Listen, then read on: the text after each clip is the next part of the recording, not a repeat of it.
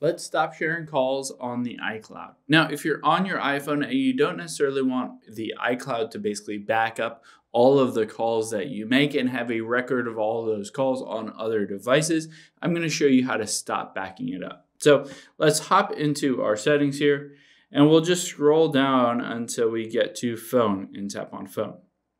Now, the key thing here is that on iCloud, there is no basically button that takes all of your phone calls, your phone history, your call logs, and basically syncs them up to the iCloud and distributes them to different devices.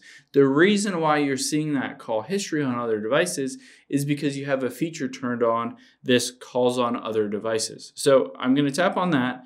And basically what this allows me to do is just toggle that off, which means now anytime somebody makes a call, it will not show up in the call history on my other iCloud devices, whether I have an iPad, a Mac, another iPhone, whatever it may be.